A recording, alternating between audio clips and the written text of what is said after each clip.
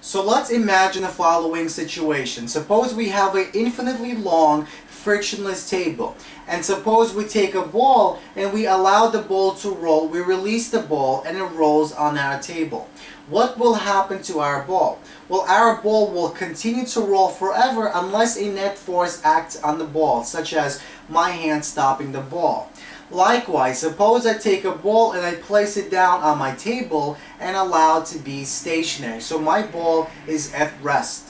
What will happen to my ball? Well, my ball will continue to be stationary unless a net force, such as my hand pushing the ball, acts on my object. So Isaac Newton came up with the following idea. He said that unless a net force acts on an object, those objects will tend to remain in their current state of motion or state of rest.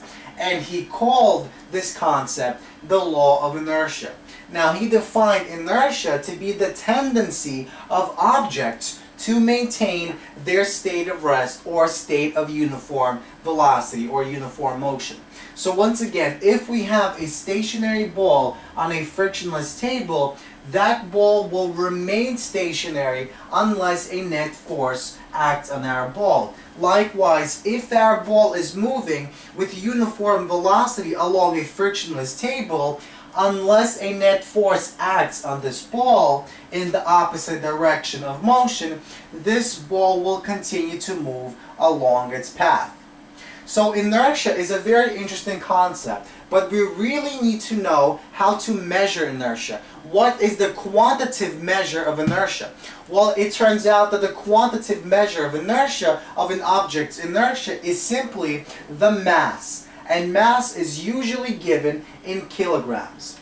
Now, suppose I take this battery and I let the battery go. The battery will continue to travel unless a net force acts on my battery, stopping the battery. For example, suppose I take this battery, I let it go, and my hand acts on the battery to stop the battery from moving. So my hand is the outside net force that acts on this battery and stops the battery from continuing its path.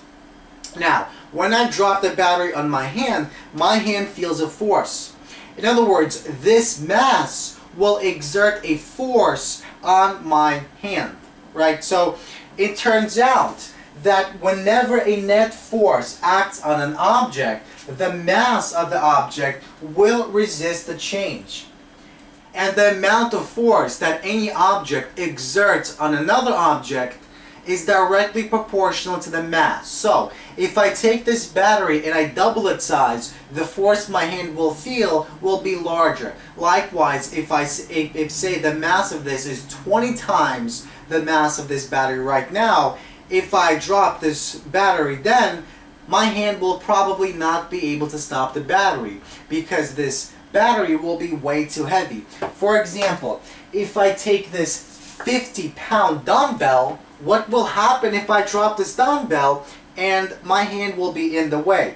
Well, my hand will feel a very, very large force, and my hand will not be able to stop that dumbbell from going straight past my hand.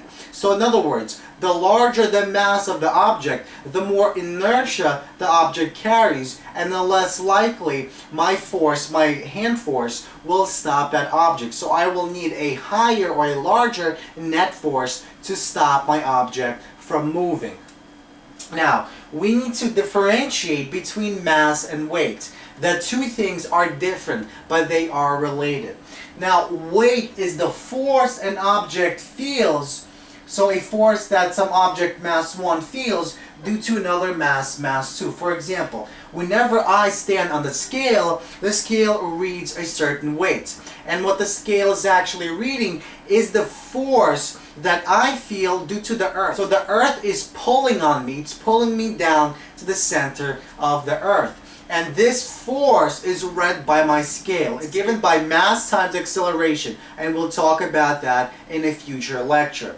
But for now, it's sufficient to know that mass and weight are two different things. Mass is our inertia, while weight is a force.